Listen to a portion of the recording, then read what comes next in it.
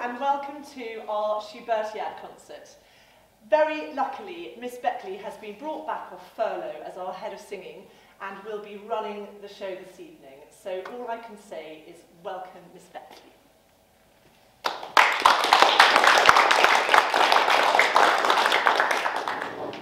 Hello everyone, and welcome to Schubertiade 2021. In normal times, the Schubertiade is our annual opportunity to meet together with each other, with staff and the parents, and to share some of the more niche art songs and folk songs that we've been learning in our singing lessons, sometimes as part of the grade syllabuses. We offer wine, and we offer cheerful smiles to those who come in an attempt to dull their critical faculties and help them relax and enjoy our offerings.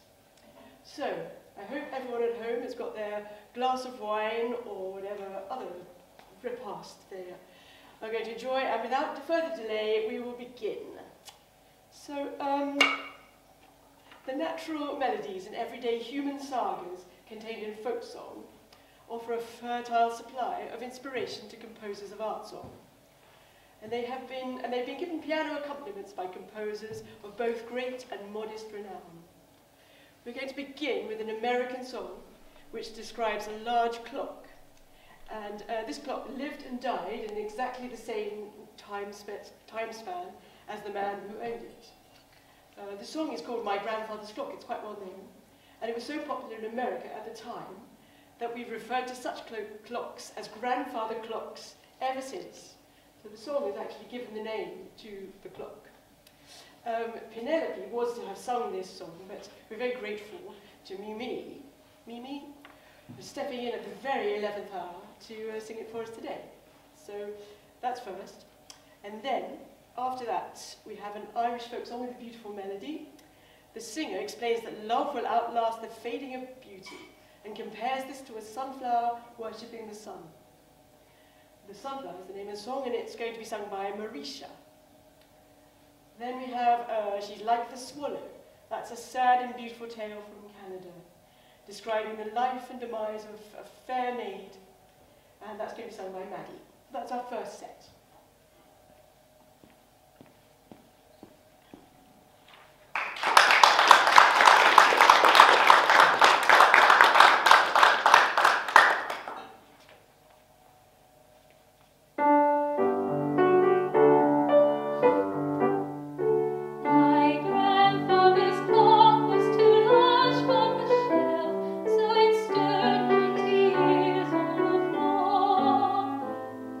Oh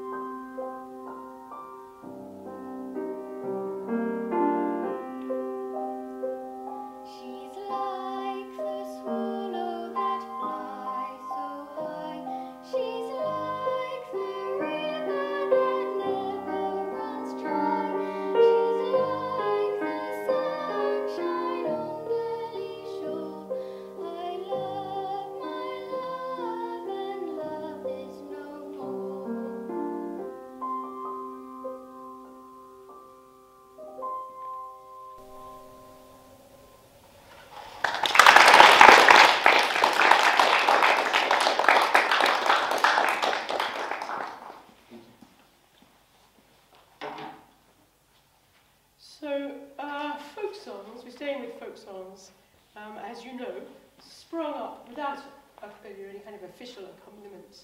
And very often they were sung unaccompanied or with a very light strummed guitar or strummed piano, or other keyboard instruments. And so the next song we're going to have is Scarborough Fair, a very well-known folk song sung with very light accompaniment. And this is going to be sung by Romany.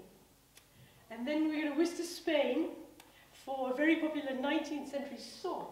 This was composed by José Gómez and is written in a folk style.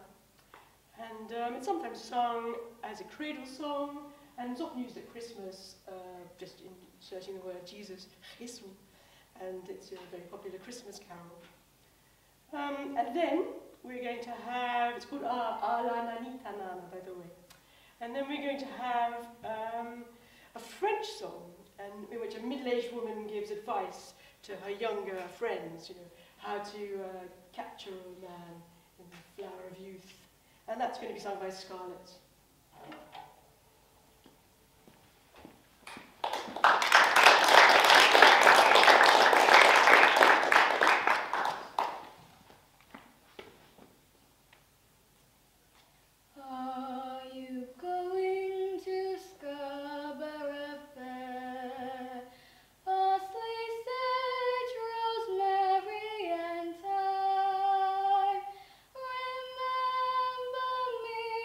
To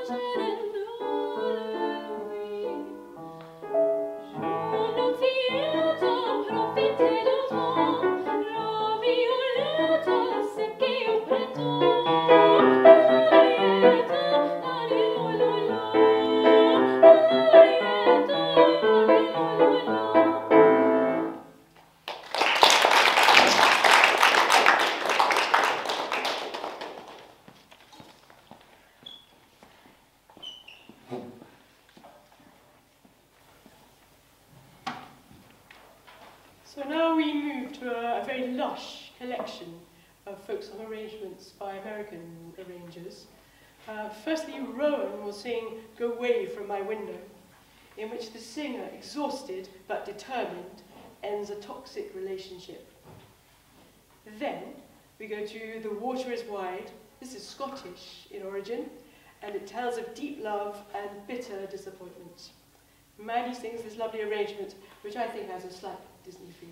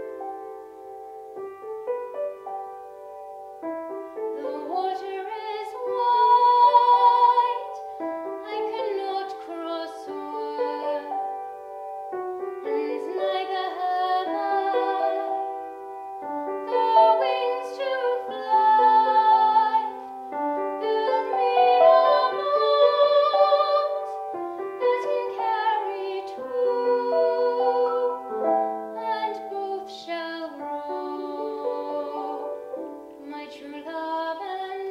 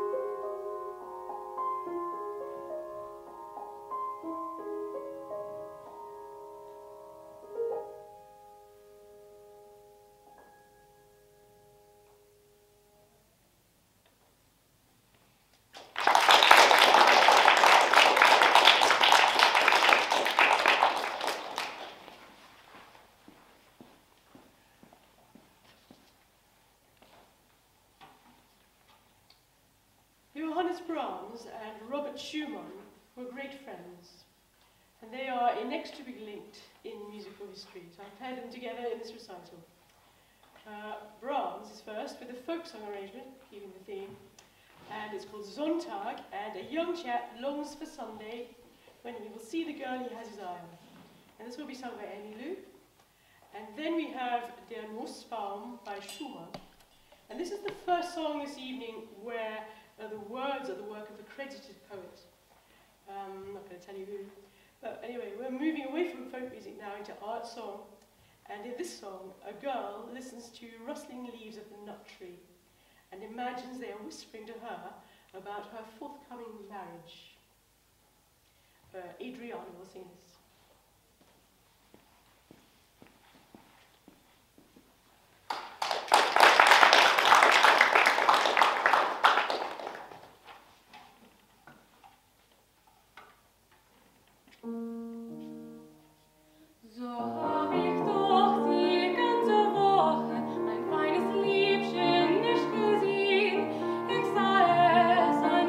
Sonntag, wo vor der Türe stehen,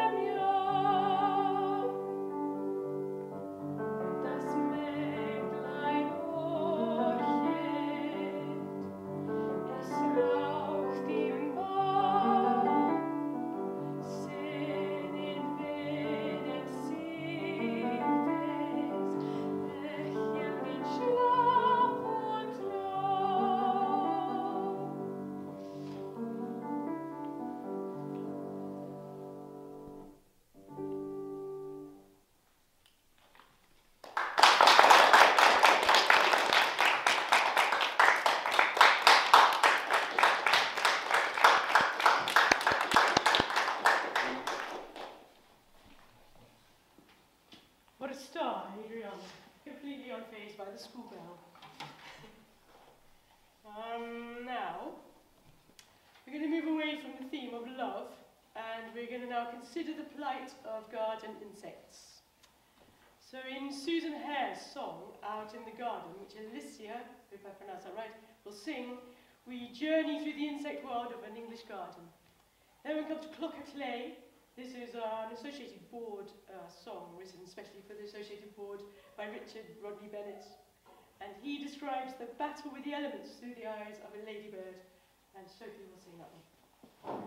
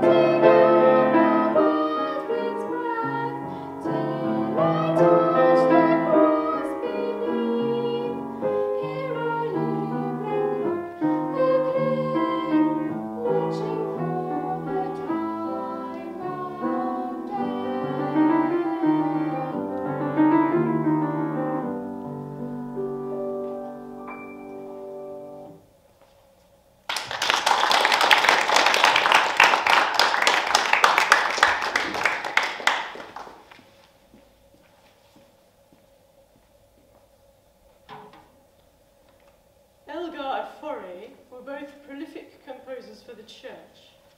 And next we have two songs which show this influence.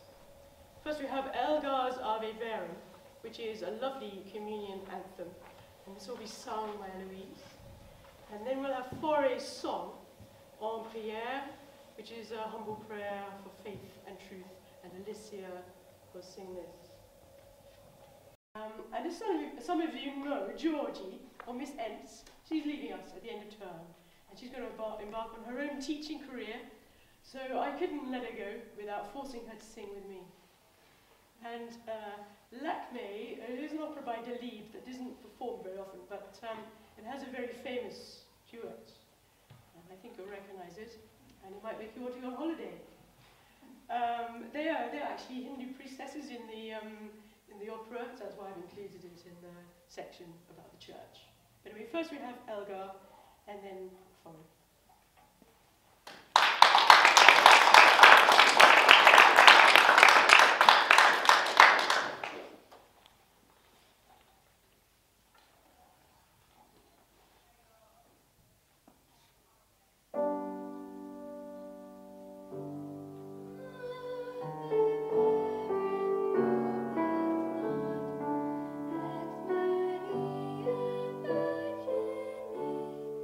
Maria Virgine,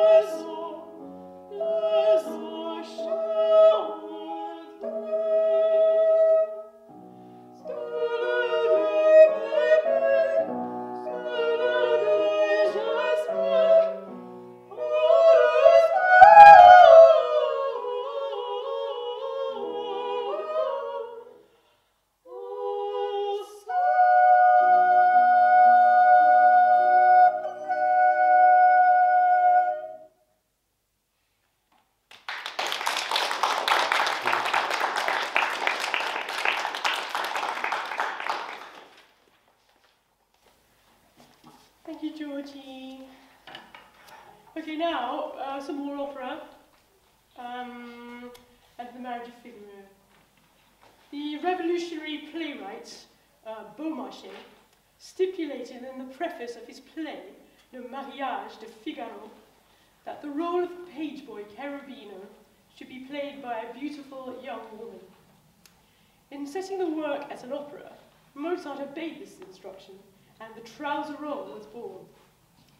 In Voi che sapete, which Anna will sing, Cherubino is discovered to have written a song describing the confusing feelings of adolescent love, and to his great embarrassment is forced to sing it. Later we discover that Cherubino's amorous exploits have been the undoing of the maid Barberina, and she sings the lament, I have lost it, l'ho perduta, and this one will be sung by Alexa.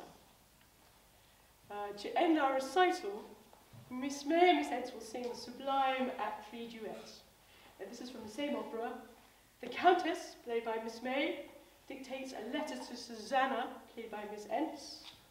And that, you know, between us, this is not dissimilar to what takes place in the music department office. Art reflects life. Thank you. I hope you've enjoyed our evening. So we have our finale from Marriage of Figaro.